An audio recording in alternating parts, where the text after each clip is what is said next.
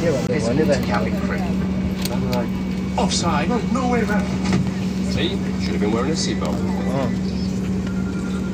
You lot do it. Seriously, Rob, get a grip. For safety reasons, with the exception of handheld PEDs in flight mode, the use of electronic devices is not permitted for takeoff and landing. And such devices must remain switched off until advised by cabin crew. Please remove all devices from charging ports for takeoff and landing. If you drop your personal electronic device inside your seat, please do not operate the seat controls. Instead, contact a member of cabin crew for assistance.